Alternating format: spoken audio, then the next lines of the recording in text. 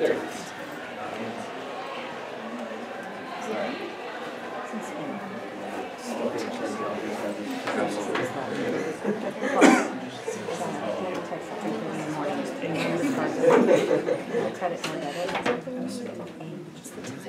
Alright. Hi everyone, I'm Patrick. I've never done this before, so I'm going to start with a joke.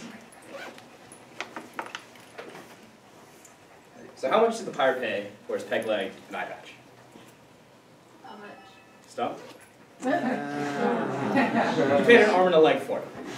Oh. Unfortunately, that's not really a joke for everyone. There's over 1 million people in the US who have prosthetics, and they're not exactly that cheap. They cost tens of thousands of dollars. So what is a prosthetic? Prosthetic is defined as a... So people need prosthetics for different reasons, such as congenital amputation, which is amputated at birth, diabetes and pneumonia, and trauma, such as war or work accidents. And so the definition of a prosthetic is an artificial body part, usually resulting after an amputation. A little history about prosthetics: they were invented in ancient Egypt by the Egyptians, and so they had fake toes and crutches. Eventually you move on to your pirates, who actually had hooks and peg legs. It was revolutionized by Mr. Hanger, James Hanger. In the Civil War, he had a uncomfortable confrontation with a cannonball to his leg, resulting in his loss. He became the first amputee of the Civil War, and so he didn't want that to send back. So he locked himself in his tent and decided to invent something that would make his life easier. So he invented the hinging knee. This was a breakthrough in the prosthetic world just because it allowed motion in a prosthetic. And so there was a movie in 2011 about a dolphin tail, a dolphin named Winter, who washed up on the beach of Florida and was hit by a boat. So she didn't have a tail. And a dolphin that doesn't have a tail is a dolphin that cannot swim, a dolphin that cannot survive. So they brought her in at the Clearwater Aquarium in Florida, and the Hanger Clinic was actually able to build a prosthetic for this 400-pound dolphin, allowing it to swim, to survive. And so it was eventually released back into the wild, and she's still going strong. So, in the words of the great China Montana, say hello to my little friend.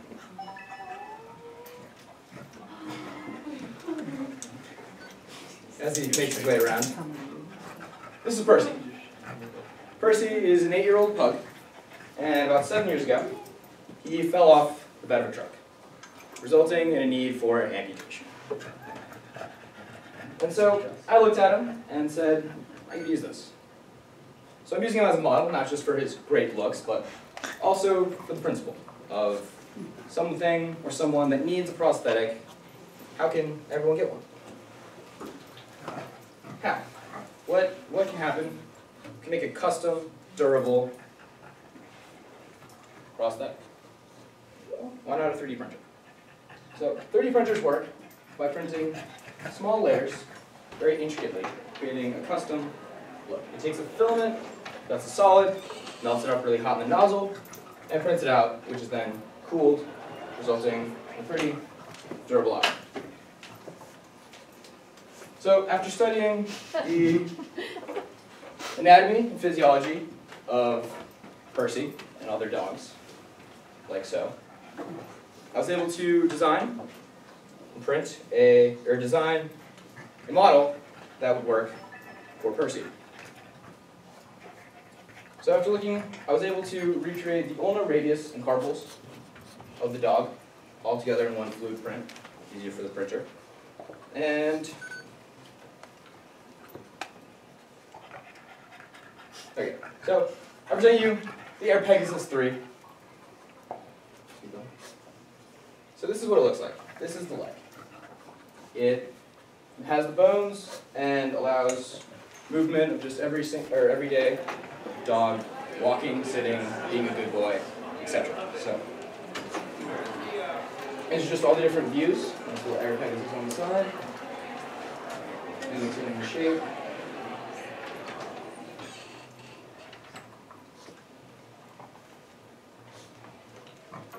And so I'm currently in the print process. So this file just basically needs to be uploaded to the printer. It can print out, just the printer here is having small technical differences. So I actually got the chance to go behind the scenes at the Hanger Clinic, same hangar as James Hanger from the Civil War. He has, there's clinics all over the world, and they specialize in prosthetics and orthotics. So I got to see how the pros do it. So this is called hyperrealism, and this is actually a prosthetic. You can't really see it, but it's super realistic. And this is done with a silicone mold of the good limb, and so they make a mold of it, and then they cut it up to make it a mold of the limb they need. Cast out a silicone so it feels just like skin, and then take these long skinny paintbrushes and paint on the inside. So we're going to play a little game here. Bottom fake.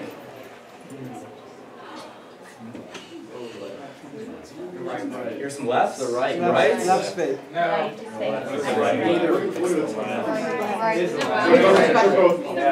think it's right. Oh.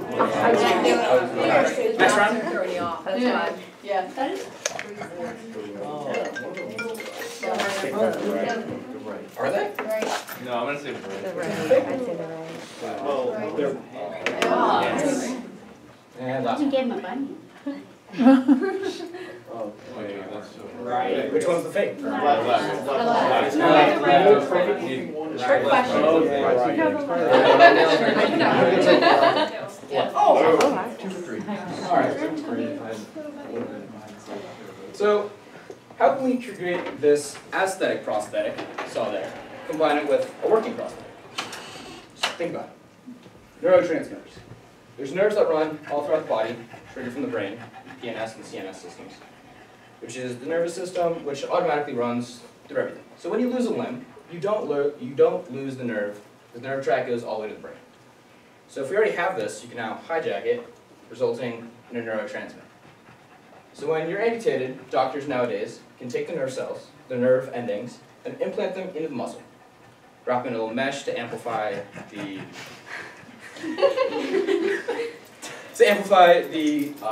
electricity in it. And so whenever, with a little bit of training and some therapy, you can now think about moving it. And that trigger would now trigger the prosthetic. Oh, Okay, keep going. there we go. Come Is that it? on, back, back. Oh, back, sorry. Yeah, there we go. Alright, and so the different electrodes can trigger different motions, which is moving of the hand, and this makes it easier for everyday life. And so you can combine the neurotransmitter with the aesthetic prosthetic, and so the person next to you might have a prosthetic and you'll never know that. Yeah, next one. So just in conclusion, the future is actually here. We're living in a sci-fi movie, that prosthetics, you don't know if the person next to you has one, and cheaper custom, durable prosthetics are now a possibility, thanks to 3D. And special thanks to Dr. Hay at Total Bond Veterinary Hospital that I was able to shadow a couple times, and Mark Elgert, who's a prosthesis at the Hanger Clinic, and Ms. Keith, who just walked out. Any questions? Where's the Hanger Clinic? Hanger Clinic's their closest location, they actually have a Lake Norman location, and they also have a Charlotte location. How are you gonna attach it to person? Well, if you go back to the design.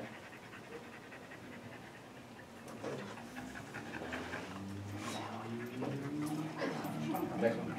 Alright, so there's a ladder and a hook. Basically take an elastic band and it loops around one side and then ties in on the other. This way it's like a tight fit, so it's able to push on. Alright. So are you actually making that? It's Trying to? It's ready to print, but just waiting on a printer and different things, it's a possibility. I think I'll try to get it printed.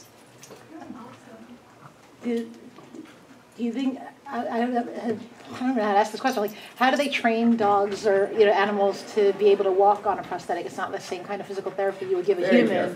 carefully. Yeah, there's dog therapy, and it's very similar to regular human physical therapy. Just it takes a little bit longer because Interesting. they're dogs. They're good boys. Do you want to do that like when you're older? Definitely something.